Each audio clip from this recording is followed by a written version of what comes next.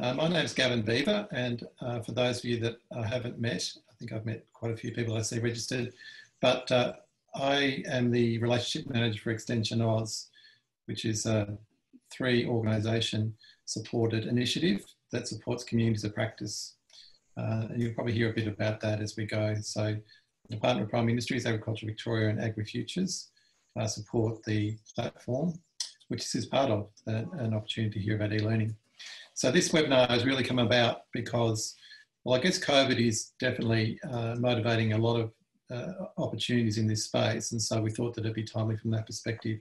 But from an extensionAUS perspective and working with communities of practice, we were really thinking about this as a way of people maybe getting better learning outcomes and more targeted learning outcomes by using a formalised e-learning approach as part of perhaps a suite approach for targeted audiences or people that they're getting information out to.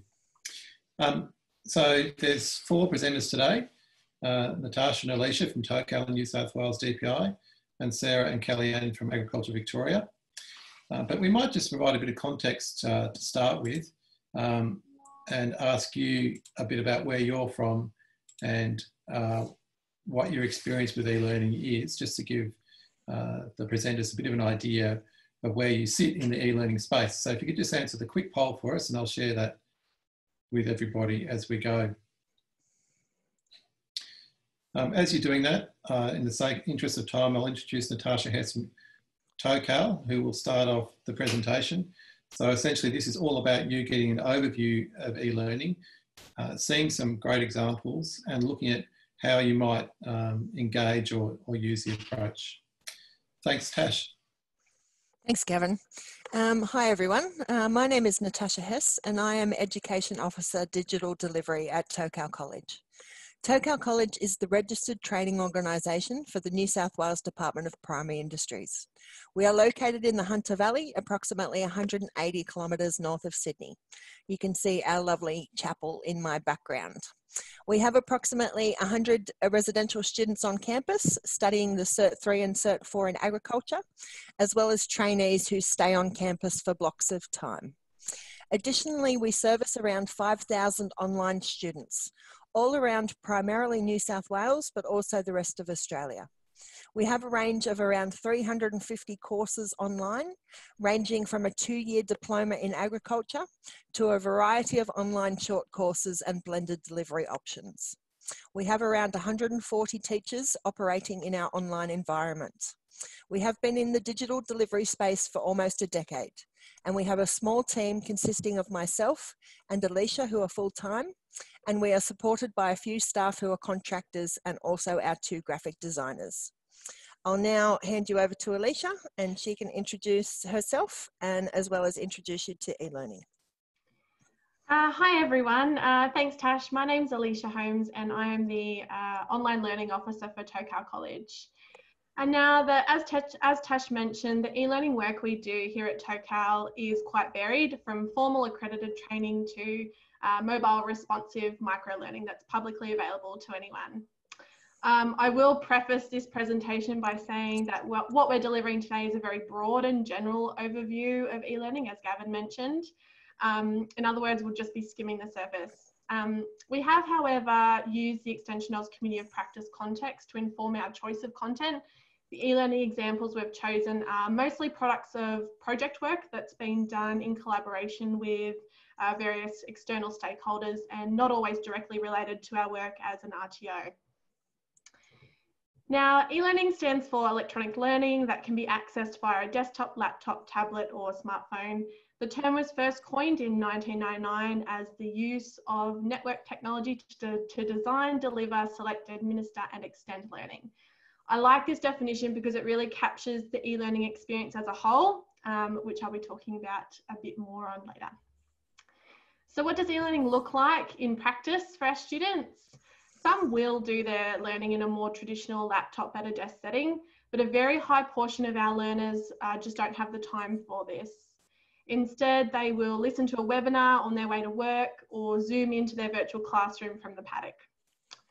E-learning, particularly in the context of extension, really needs to be made for busy people who have competing priorities.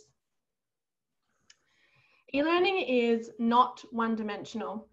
Instead, I want you to view it as an ecosystem. This helps encapsulate the relationship and dependencies of your options and the opportunities that today's technology affords us. It's important to start with an overarching strategy.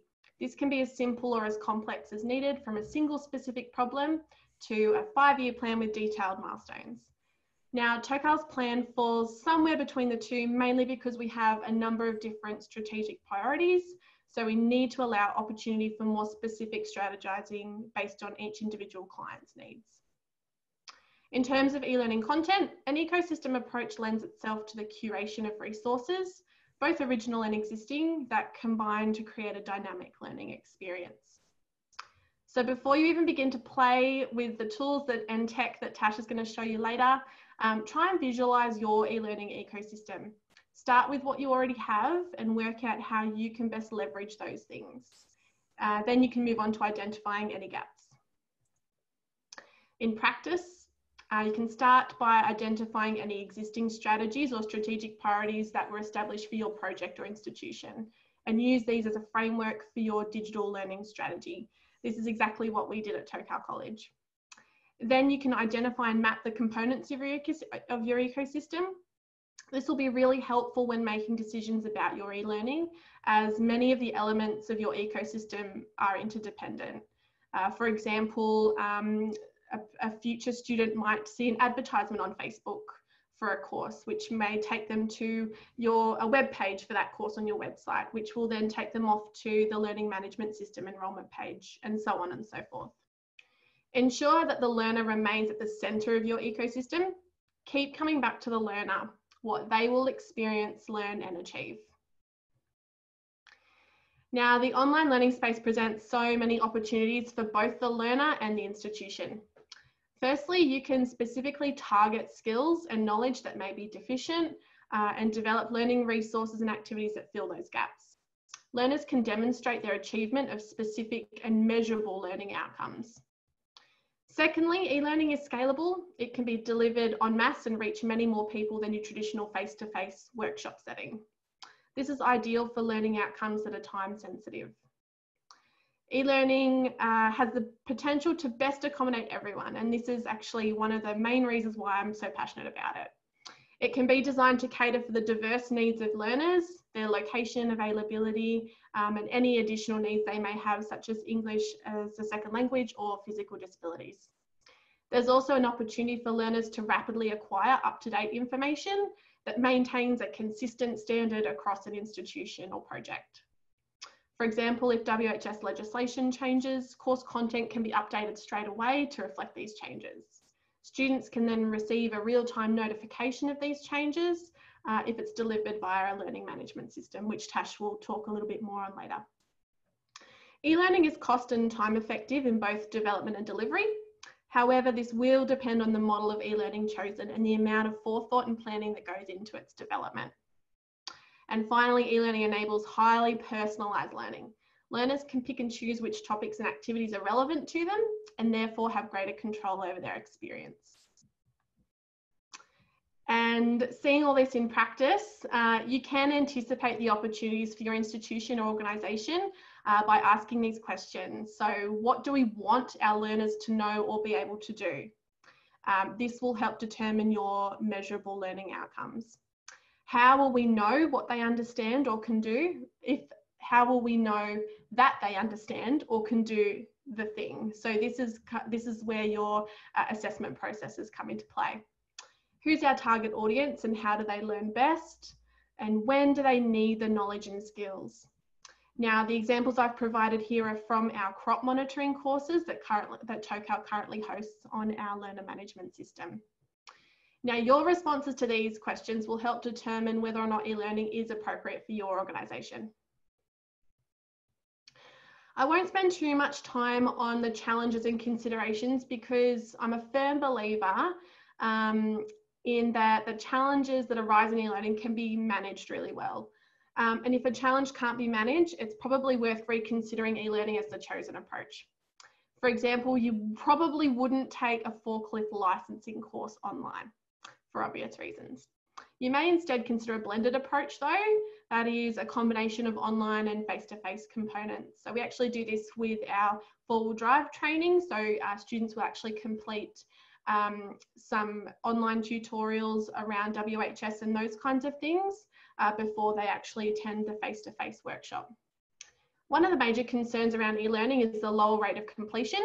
Many students require some flexibility, but not too much, or the learning will fall further and further down their list of priorities. With this, we also need to examine whether formal completion is an appropriate measure of success, particularly in the context of extension, where students are accessing freely available e-learning courses. Thinking back to the point of personalised learning, there's a high chance that learners will take what they need and then leave the rest for later. There's a certain level of digital literacy that students require in order to participate in e-learning, and some students may experience adaptive difficulties. There's also the need for reliable internet connection, which may exclude certain groups of learners. And finally, an e-learning course may require more time from a trainer or facilitator than its face-to-face equivalent when you account for things like ongoing course maintenance, facilitating discussions, and providing individual written feedback. Now, seeing this in practice, there are a number of things you can do to actually mitigate the risks associated with e-learning. Always plan for what could go wrong, anticipate the difficulties, and establish a plan B. We have learnt this the hard way, time and time again, actually, because it does depend on the project, as you'll find out in our case study a little bit later on. Now, you really need to carefully consider whether formal completion is an important measure of success, of course success. If it is, you'll need to strategize around this and possibly also incentivize. So for example, through a certificate of acknowledgement or something along those lines. When it comes to digital literacy, ensure you provide that support. This could be in the form of a contact person, how-to guides, or recorded demonstrations, just to name a few. And finally, if e-learning doesn't satisfy your institution or project's needs, consider combining it with a face-to-face component. That way you get the best of both worlds. The blended approach, as mentioned, is just one of the many different strategies, methods, and styles of instructions in the online learning space. It integrates a range of face-to-face and online learning experiences across both physical and virtual environments. The combination optimizes student engagement and the achievement of learning outcomes for some cohorts and in particular contexts. Another option, of course, is e-learning that is delivered entirely online. This may be synchronous, where the online learning takes place in real time with groups of learners that travel through the course together, or it could also be asynchronous, whereby the learners complete coursework in their own time. There are pros and cons for each approach that will need to be considered during the planning phase of your e-learning development. It's crucial that students are actively participating in the learning, and I can't emphasize this enough. We don't just want them to be passive subjects receiving knowledge. It's not effective. So I highly recommend, from an instructional design perspective, to consider incorporating learning activities such as problem solving, case studies, and role plays. And lastly, we must not underestimate the value of social learning, that is learning from and with others, which can include both direct and indirect interactions. Social learning can be facilitated online in a number of ways, including video conferencing, group discussions, collaborations, and the exchanging of feedback from both teachers and peers. When developing e-learning, it's important to keep both the learner and the overarching purpose at the centre of all instructional design decisions.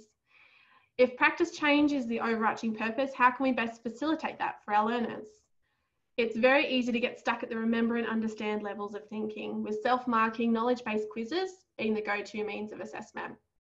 But to get learners actually applying their newly learned knowledge, we must provide opportunities for them to contextualise their learning and therefore apply it to their practice. And this can be quite a challenge in the e-learning space. You can do this, however, by prompting learners to use their existing situation as a case study, or through questions that require them to think about how the information can be used in new situations, such as those prompts on this slide. Now, the development process, I'll just speak briefly on this as we'll be delving into it more thoroughly during our case study. The e-learning development process will look slightly different for every institution, and sometimes even varies project to project here at Tocal. One thing I believe all e-learning developers will agree on, though, is the importance of a rigorous scoping process. Now, I encourage the use of a scoping document. Now, this is something that we'll provide as a resource for you guys to have a look at later on, that we use here at Tocal. And this document outlines all of the variables for an e-learning project. And it also requires stakeholders to answer a series of questions in order to clearly define the project's goals, as well as the roles of each person within the project. So quite often we will have people come to us and go, okay, we want an e-learning course developed. And once we start asking questions, that we all realize that they didn't really know what they wanted in the first place. So it's a really good process to go through, even if you're not necessarily looking at developing something straight away, but even just to help guide your approach towards e-learning and whether or not you should be considering it. Following the scoping process, the written content is then drafted and agreed on by stakeholders. The interactive tutorials, quizzes, etc. are storyboarded, and a prototype is developed for initial review. Once the stakeholders are happy with the prototype, it's then populated with the content.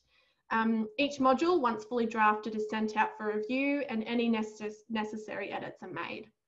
This is followed by a final review and any changes. And then we publish the course, carry out user testing and quality assurance, and apply user feedback ready for launch. The pilot undergoes an evaluation, followed by any adjustments as needed. To support those involved in the development process, Tash and I created an e-learning hub on our learning management system. It's called iCanvas, very original, considering our LMS is called Canvas. It's a repository for how-to guides, QA checklists, Canvas our webinar recordings, and links to other useful e-learning resources. It's been particularly useful for contractors who are new to both Canvas, which is our LMS, and online learning development. And that's about all I have time for today. I could go on for hours, but instead I'll now hand over to Tash, who will share with you some of our top tips, tricks, and tools. Thanks, Tash. Thanks, Alicia. In this section, I'll take you through the main tools that we use to deliver online learning. I will also share with you some tips that we have learned in our time operating in the digital delivery space. Firstly, what are e-learning authoring tools? An authoring tool is a software that enables you to create and arrange content into a standardized course structure. This structure can then be exported into several different multimedia types. Alicia has covered the things you need to think about before embarking on e-learning. However, there are some specific questions you need to ask before choosing an authoring tool that will be right for you. The first is, where am I going to house my e-learning? Will it be on a learner management system? Will it be on a website or social media? The answer to this question will determine how your e-learning will need to be exported, and some authoring tools have limitations on this. Most of our e-learning is housed on our LMS Canvas because this is the best way to capture student data. And an LMS creates that learning ecosystem that Alicia was talking about, where a lot of the learning takes place outside of the authoring tool used. The second question is, who is my audience? This will determine the look and the feel of the course and how you would like it presented.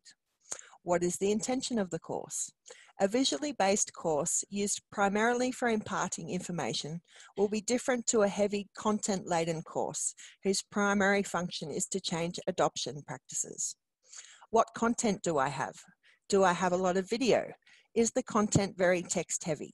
What kind of images do I have? For example, I'm currently developing a course on compliance in animal husbandry, and a lot of the images are graphic and disturbing. Therefore, you don't want to be lessening the impact of this content by adding a bunch of pretty decorative images. Do I need to include assessment? The purpose of formative assessment is to monitor student learning and provide ongoing feedback to staff and students. It is assessment for learning designed to test knowledge. Formative assessments have low stakes and usually carry no grade. The goal of summative assessment is to evaluate student learning at the end of an instructional unit by comparing it against some standard or benchmark. Most of our courses include summative assessment, so we house this outside of our e-learning tutorials as this gives better student data. Our formative assessments we sometimes put within our tutorials, so this often decides which authoring tool we will use.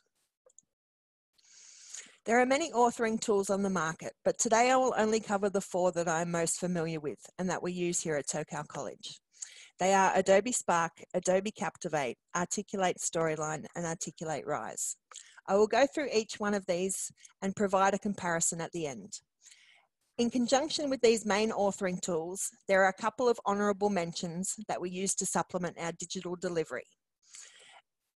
These are PowerPoint, Powtoon, Photoshop, Premiere, and Zoom. Don't underestimate PowerPoint. It has come a long way, and it is a great way to do quick and dirty e-learning. Here is a quick example of a PowerPoint that we have in Canvas.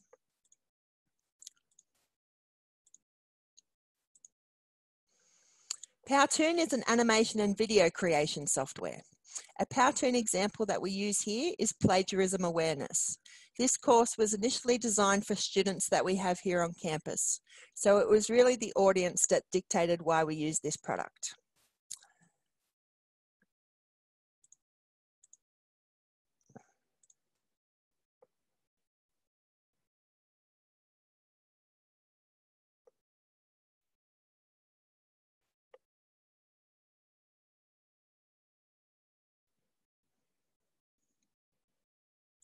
There was audio to that as well, but I don't think you could hear it. It is important that your e-learning contains various mediums, including images, video, and audio.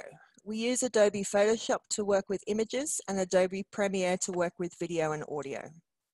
Zoom is a recent addition to our e-learning offerings, which really kicked off with the COVID environment. We had been dabbling a little bit in webinars and pre-recorded presentations, but it has really taken off in the last 6 months. Here is an example of our PowerPoint. Excuse me for a second. Let's get onto the right page. So this PowerPoint has a Articulate intro, and it's got a Zoom overlay.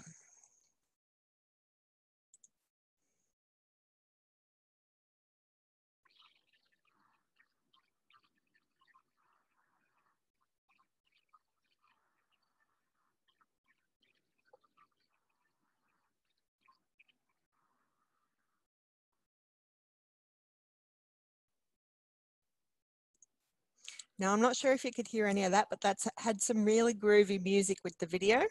And you can see one of our lecturers in the top right-hand corner of the PowerPoint presenting to the students.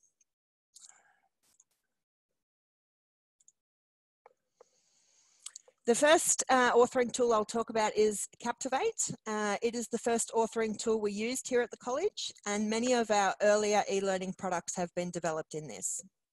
Captivate has a click-through design rather than a scroll. It is rather clunky and counterintuitive. Updating is more difficult than it needs to be. It is difficult to publish and receive feedback.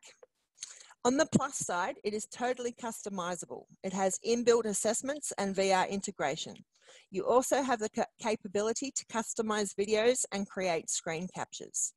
We have moved away from using this at Tocal, and we really only use it to update existing content. We don't develop anything new in Captivate, preferring to use Articulate Storyline. We are aiming to move all courses to Captivate, from Captivate. That's on the cards for us at the moment. I'll just show you a brief example of a Captivate.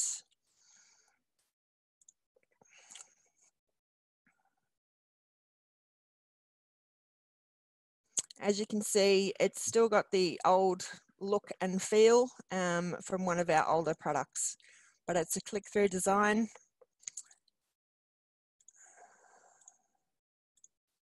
Very basic, and it's got some audio in the background.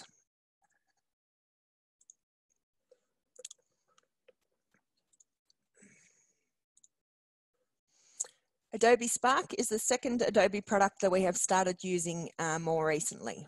Spark is included with the Creative Cloud license if you use other Adobe products. You can also purchase it as a standalone.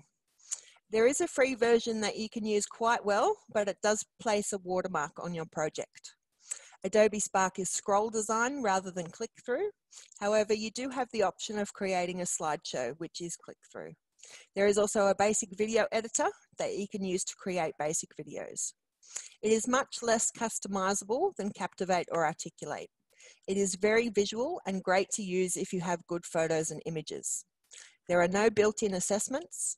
It is difficult to share with people and receive feedback. It does work great with social media, and you can publish directly to Facebook and Instagram or embed in a web page. Here is a Spark.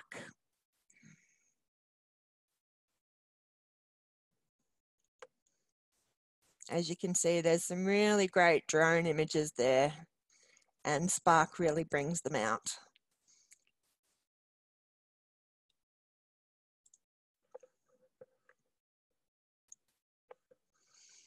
Articulate Storyline is what we predominantly use, and we have been using as a replacement for Captivate.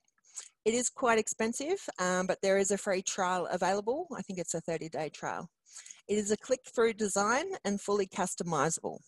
Honestly, I could rave about the capabilities of this product for the rest of our allocated time. It is a great product and the one that we prefer to use. Another great feature with Storyline is that it imports PowerPoints easily, including animations, and you can edit them within Storyline. What I love about both Articulate products the most, which is Storyline and Rise, is the ease of receiving feedback. You can publish online and multiple people can comment on each slide and see each other's comments. This has been a real game changer for us. Articulate also has a great online community because there are so many things that you can do with it, and there are lots of great examples of other people doing awesome things. An example of an Articulate is our quality assurance in beekeeping.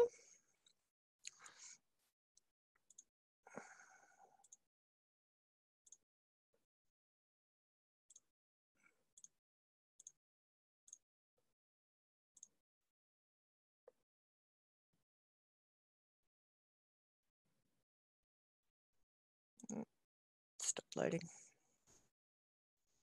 That's okay, we'll move on. Articulate Rise. Rise is like Adobe Spark in the Articulate suite. It is included in the purchase with Articulate Storyline, along with a couple of other great tools like Replay for videos and Peak for screen captures. Rise is a scrolling design like Spark. There is lots of white space, which is good to break up text-heavy content. It has customizable templates and is very user-friendly, mostly drop and drag. You can add some test your knowledge formative type assessments, usually a quiz or a matching game. You can easily add video and audio, whereas you can't add an audio to Spark. You can publish in a variety of formats, and it is our preference for scroll design e-learning. An example. So this is the one that I showed you in Captivate, where it had those old colors and it looked very dated. And this is the same tutorial in Rise.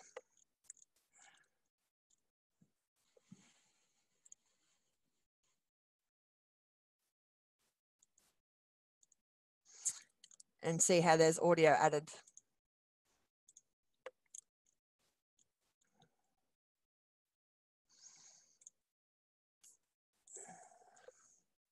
Here is a table comparing some of the features of the 4 different tools.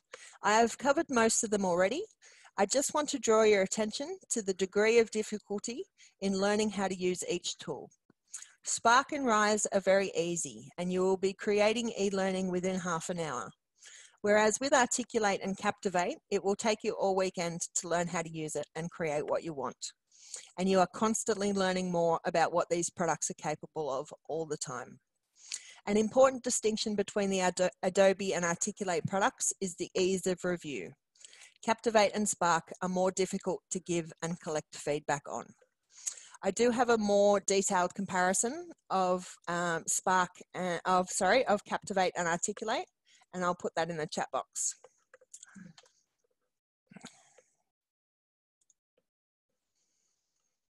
I'm going to skip through this slide because I'm running out of time.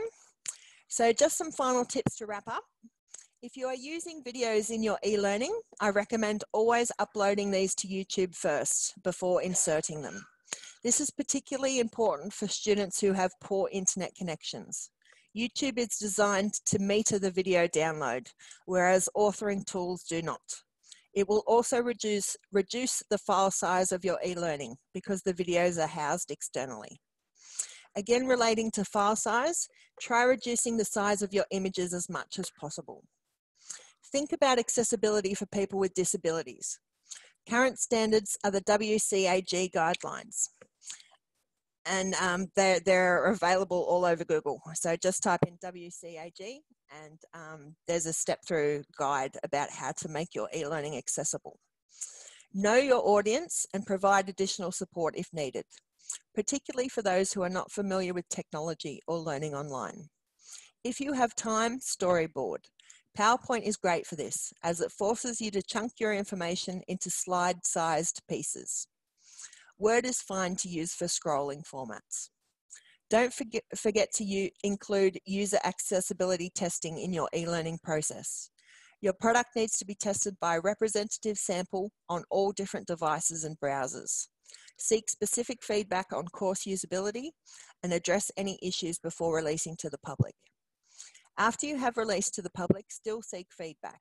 All of our courses have an evaluation at the end, and this assists in continuous improvement. And the final tip, e-learning is like a living beast. It is rarely set and forget. The online space is ever changing. Links will always break. Content will need to be updated. Make sure to regularly review your e-learning to ensure that everything is still functioning as it should and that your content is still up to date and relevant. That's about it from me, and I'll hand over to the guys from AgVic, Kellyanne and Sarah. Hello, I'm just unmuting and requesting control of the screen. There we go. So I'll just flick through those slides if... I'll just mute myself. Hang yeah.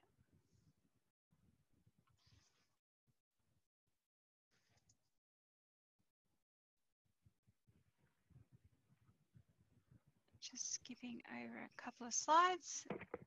Okay, so just taking so thanks Alicia and Natasha for, yeah, they've definitely, we've learnt a lot off the guys from TOCAL or New South DPI on our e-learning journey with Agriculture Victoria, and we're way behind you guys. So this is really just about our journey and what we're doing and where we're up to. So I can see there's quite a few people on here from AgVic. So yeah, it'd be good to let you know where we're up to.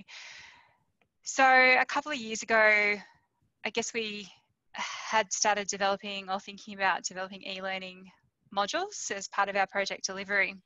And at the time, we sort of thought, well, we developed one for a young farmer project on farm business, and we had nowhere to house it. So we started looking at options of, you know, where are we going to put this e-learn, and if we want to develop more e-learns, you know, where are we going to put them? So, you know, we can contract them onto other people's LMS platforms like the one at TOCAL, or Plant Health Australia have got one, and yeah, some other people have got one as well. Internally to AgVic, we had a knowledge hub, which was, you know, for internal learning or e-learns, but couldn't be used for an external audience. So that's when I guess the light bulb or the idea progressed, and we thought we would establish an AgVic learning management system. So, and this, will enable us to deliver that targeted learning and training materials to our audiences. There's a wide range of uses, as the girls have said, with, you know, online inductions for contractors, e-learning for, you know, for learning's sake, as well as crop protection, adding quizzes, and also targeting our audience's knowledge change.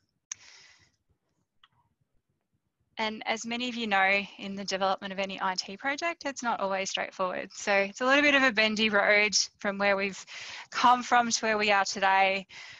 So yeah, back in July 2018, we started a working group. We had to put a business case up to our digital management committee for approval. We got the green light for that. And then we went about looking for that sort of LMS to use and to set up with a company to do that build for us. So that started in late 2018 and was finished by the end of 2018. And just to note, the AgVic working group that we established had representatives from a wide range of business groups in AgVic, and we're not paid. It's not a specific project like it is with Tocal, where they've got their defined group and it's, you know, part of the business of Tocal. This was, you know, a few of us that had an interest in wanting to get this up and going that would meet sort of outside our general project work. So we commenced the pilot period where we uploaded a few e-learns to that LMS and just really gave that LMS that we had a try to see, you know, how it worked, what we liked, what we didn't like. Back in March this year, at the end of the pilot, we decided, loved the idea of developing e-learns and using that to complement what we do to deliver our services, but the platform didn't really sort of meet the needs that we're after. So we went out and searched for some different options, again talking to Tocal, looked at what other people are using, looked at what the internal was using, and so I'll answer Felicity's question as I'm doing this. So we ended up going with a Birch platform. So it's pretty much an off-the-shelf product, but modified for us and for our use. So, but Sarah will go into that in more detail in a second. So in May, we ramped up, well, March, we also had coronavirus and most of us in Victoria got sent home, working from home, still at home. Haven't been back to the office since March. So I guess this online delivery and digital delivery has become even more important for us down here. So we had over 60 staff attend a couple of training courses on e-learning, so trying to upskill our staff. And then we've literally just launched our new LMS platform, which is the Birch platform, on the 6th of August. So yes, will be interesting to see where the road takes us from here.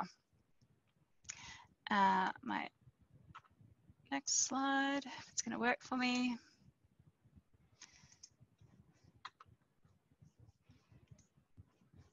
There we go.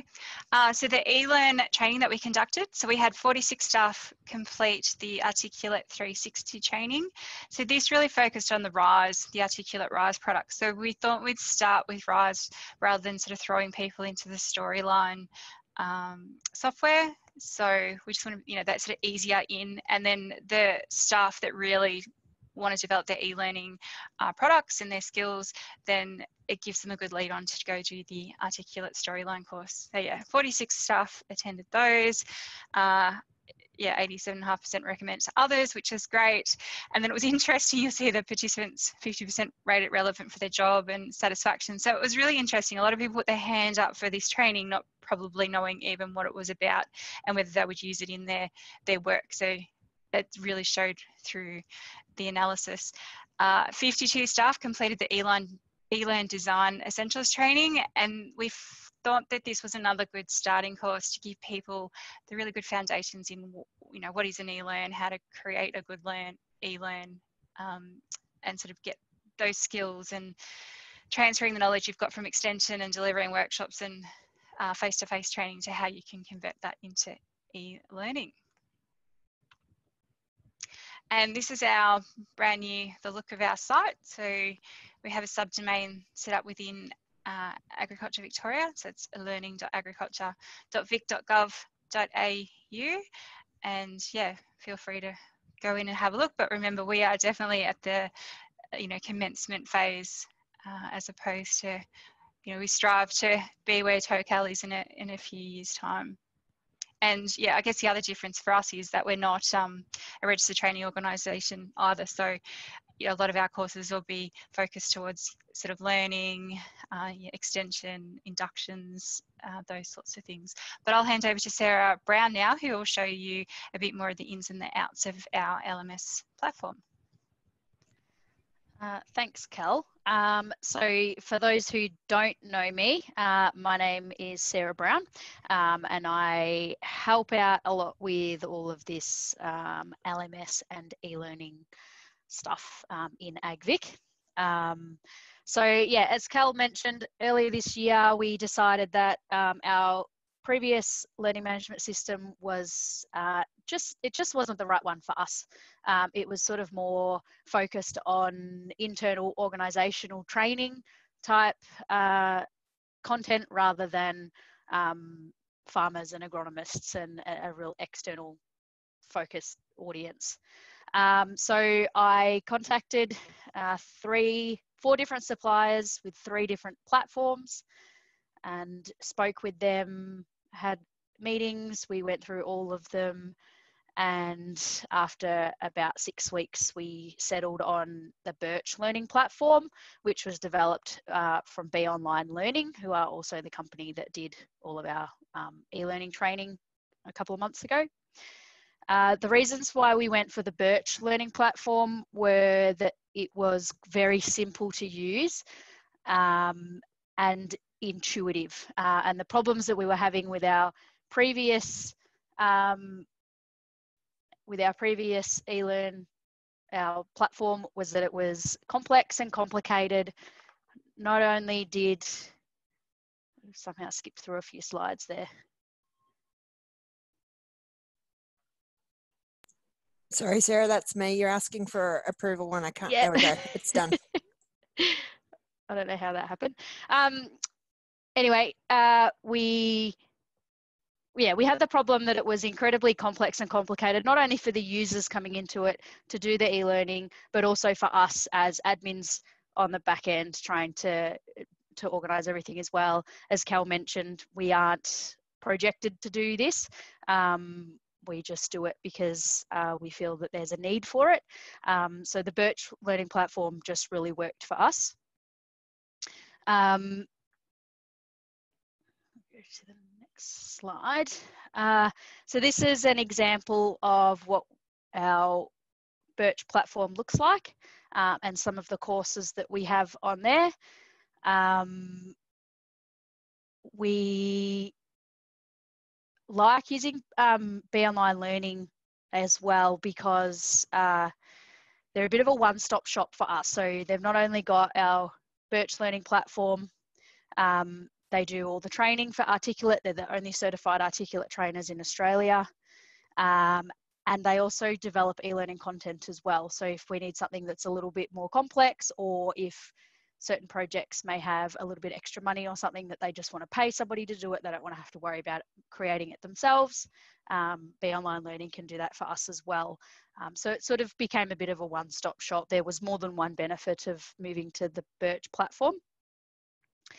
Now these courses the view will change depending on what connections a user has on our platform. So if they come to the site and they put in that they're a farmer, they will see all the courses that have the farmer connection to them. If they come to the site and put in that they're a service provider or an agronomist, they'll see all the courses in their goals catalogue that are available for agronomists or service providers. We have a few different connections and stuff, and that helps us to really target our audience and make sure that learning that's directed just for them, so that, yeah, they can get what they need.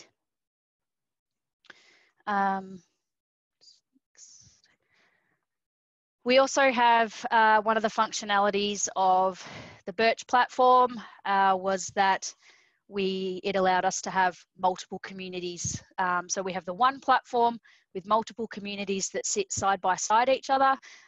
They all have their own login page. The connections can be different. So here's an example of the other one that we've got set up at the moment, which is for Animal Welfare Victoria. Their e-learning courses are a little bit more targeted towards domestic animals rather than farming. So we created them another community. There is another one coming up as well that'll be responsible pet ownership professional development for midwives and nurses. So that will also sit alongside, and that just helps us better target those e-learning courses. And then the people that need to go to that particular community can go in their own login page, and they don't see any of the other stuff. Just helps us to kind of target that a little bit better.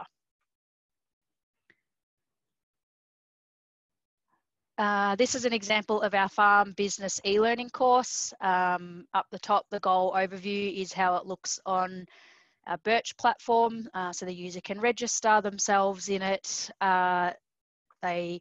Once they're registered, they will launch the e-learning module, which is the bottom picture. And that particular course was created in Rise.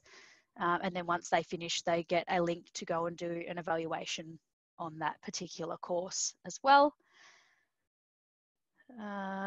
This particular course is an example of a course that was actually designed for an internal audience. So it was put on our internal knowledge hub. There became an issue where the biosecurity people who created this e-learning module wanted external people to be able to complete it, such as Victoria Police, so that in the event of a livestock standstill, Victoria Police would know what AgVic was doing and what our role would be. So the Vic Police can't get onto our knowledge hub, so we made this available on our Birch platform, and this has got, the connections are quite tight on this, so they need to be put into specific connections to be able to access this, and they get put into that when they select certain things on their sign-up forms, so that Vic Police can come and complete the same course that we did. And that's about it. We've got a number of other courses upcoming. Hopefully in the next few months. Everybody's been a bit excited since doing the training. So I know of quite a few off the top of my head that will be popping up in the next couple of months, which is very exciting. And is there anything else you wanted to add, Cal?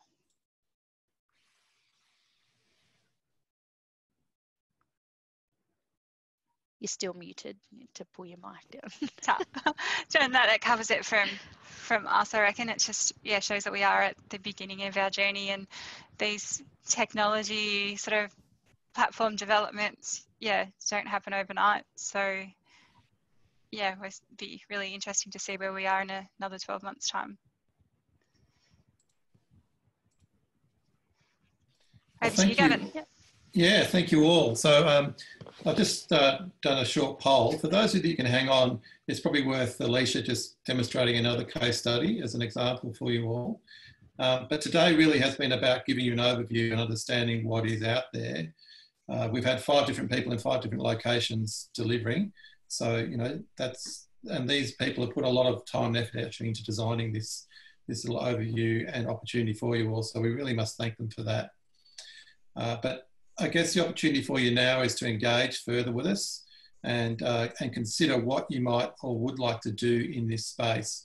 And essentially, you know, this challenge of practice change that many projects and certainly our communities of practice are challenged with, we're suggesting that the e-learning approach, the module approach, could be part of the blend, could be part of the suite that you do in your projects to deliver targeted learning outcomes. So I guess that's our challenge to you is, would you think about it and do something, in that space?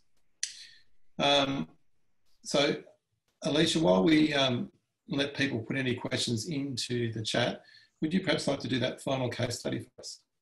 Yeah, sorry, Gavin, I'll jump in. I apologise. This was supposed to follow my bit and I jumped over it. So, we were recently asked to do a rapid development for New South Wales Health and the New South Wales Food Authority. They wanted a course to promote COVID-19 awareness in the New South Wales food industry. They needed it to be ready on the 1st of June, and we had exactly 1 week. We created a project team which consisted of myself, Alicia, our boss Michelle, and her boss Julie. There was also three people from the Food Authority.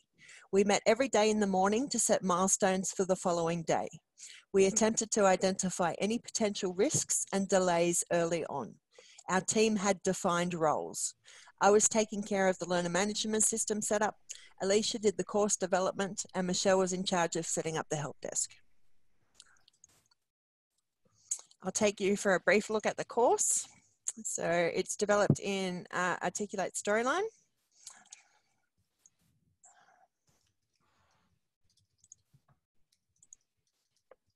And there's a quiz at the end that has 20 questions that everybody must get right to get their certificate. So, sorry, Alicia. That's okay. I was saying for those interested, you can go and do the course. Yes, we'll provide the link. Do you want to put that in the chat for me, please, Alicia? Yeah, I will do that. Thank you. So my job was to set up Canvas, which would host the e-learning module. We had set up a completely new instance as the Food Authority was estimating a possible 50,000 users, and we did not want them all mixed up with our 5,000. So negotiations had to be undertaken with Canvas to secure a new instance. We got the access on Friday before the Monday we launched. While we were waiting for this, we built everything in our own instance. So once we had access, we could just move it over. The new instance had to be branded with Food Authority logos and colours. The course needed a banner and a landing page. There had to be a course tile. The login page needed to be branded. The certificate needed to be created. We needed to decide the best way to issue certificates. We usually use a Google form for this, but we had never had such a volume before. So we weighed up whether or not to go with a paid subscription certificate issuer. However, in the end, we decided to stick with what we knew rather than to venture into the unknown. The certificate needed to be designed and also required a date stamp, which was a little tricky. The course needed to be promoted on various government websites, so content and instructions for those pages were also needed. We also needed to organise user accessibility testing, which we normally do over a couple of weeks, but in this particular case, we did over the weekend.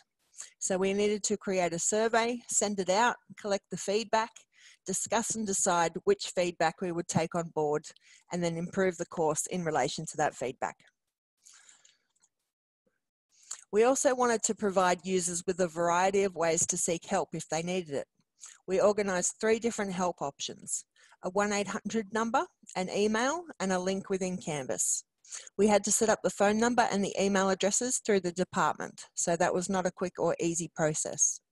We held discussions over the times the 1-800 number would be manned. We needed to organise staff to man it during these hours. These staff needed to be trained. Help desk processes needed to be set up. We created a Google form with steps for the help desk staff to follow and links to help sheets as they work their way through help desk calls. We did this to simplify the process for staff, but also so that we could collect and track important help desk data. We held webinars to train staff in these processes. Alicia will now talk to you about the development process for this case study. Yes, just before I do, just an answer to Felicity, a new instance of Canvas is essentially a separate account of Canvas. So we had our own Tocal College instance of Canvas, but because we were predicting such a large volume of students, we had to discuss with Canvas creating a new instance specifically for the Food Authority. And there are conversations about how they're planning on using that instance for other courses, but at this stage it is just for the COVID-19 awareness for food safety course. So in terms of the tutorial development, so did Tash mention we had 7 days? So we employed an agile development process, obviously due to the time constraints. The content was written and provided to me in a Word document by the subject matter expert. After seeing the content, I went back to him and I said, the maximum number of words per slide, preferably, is 100. And the reason I did this is because I knew we had such a limited amount of time, and we have fallen into the trap before of trying to squeeze a lot of written content into not very many slides. And it's just not good for the learner. It's too overwhelming, and to be honest, they won't read it. So the subject matter expert then went through the content and actually, well, I guess he went through it again and culled it really, so that it would be more appropriate for the articulate storyline design. Following that process, I then designed a prototype, which included just an opening slide, a content slide, a quiz slide, and I used the Food Authority style guide to inform the graphic design. So we did not have time to outsource our graphic design. We are lucky enough, as Tash mentioned at the beginning, to have a couple of graphic designers on board. We didn't have time to get their input. So we got them to have a look at it to make sure there were no really terrible things that we were doing. But yeah, so that was what we did. And once we sought feedback on that prototype and the stakeholders were happy with everything, including the colors, the images, the iconography, the interactions, then we went ahead and populated that course with the content and built all of the additional interactions. I did have a fair bit of creative liberty with this. It was just in a Word document. So in terms of all the interactions you see, you will notice that most of them are fairly simple click and reveal interactions. However, there are a couple of really good ones in there, and that always helps to being able to have a play with the information and sort of present it a bit more creatively. We then sought feedback on the first draft. So once that was completed, and the stakeholders all commented on a review link. So this is one of the really great advantages of articulate products, is that you can share them very easily for review. So they actually commented on the review link. So essentially you publish the tutorial as a review link. So you just share the URL. So then anyone you want to comment can then comment, and you can actually refresh. You can re-upload once or republish to that same URL once you've made changes. So actually to this day, I have some edits to make to this course today. And all those comments are there ready to go. So then once I've made those changes, I can simply republish to that same URL for them to check to make sure they're happy with the changes. There was a fair bit of back and forth with making changes, as you can see with this this arrow here. So we kind of went from a draft to review and then back to make changes and review, and that probably happened about probably around 5 or 6 times, I would say, because it was quite quick. But once the final changes were made, we then published the course on Canvas ready for user testing. Testers completed a SurveyMonkey form answering a series of questions around accessibility and functionality. And we actually didn't have to make any changes following the user testing, which was great. So yeah, that's a summary of the development process. And I'll hand back to Tash, who will talk to you about some of the problems we experienced and the lessons that we learned during this process.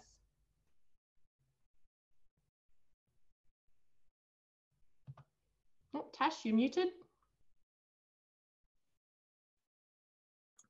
Sorry, e-learning specialist. Since from today, we've had about 25,000 certificates issued in this course, and we're in negotiations to increase this substantially for next year. It was such a unique project in many ways, the short time frame, the volume of students, the timely content, but it was such a great example of the e-learning process. We have experienced some problems and learned some lessons. We initially overserviced the help desk because we had no idea how many help requests we would receive. We had a few issues with our certificates. We ran over the quota issued by the department, so our certificates stopped being issued instantaneously.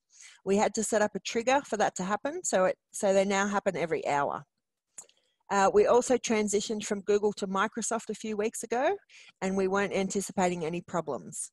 However, we were locked out of the Google account, which was issuing the certificates, because we were flagged as spam for issuing so many emails.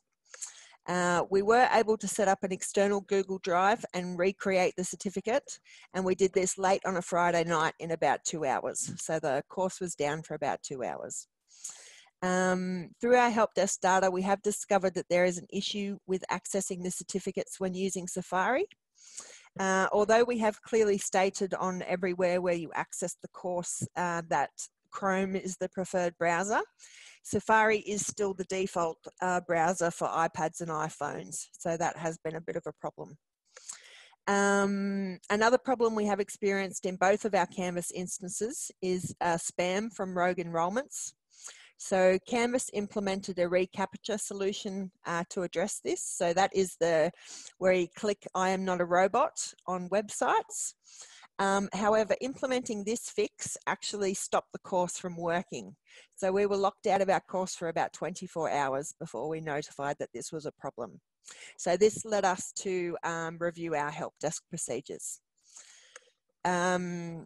But this does lead me to my last point with all the exclamation marks, which is if something changes, test it.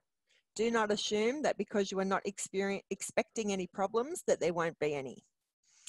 And that's about it from me. Thanks so much, Tash, and also for Alicia for that. Another case study example, and I guess this is now the opportunity for you all, for those that want to stay on and ask any further questions. These guys can stay on as well. So often we get the opportunity to have experts together like this.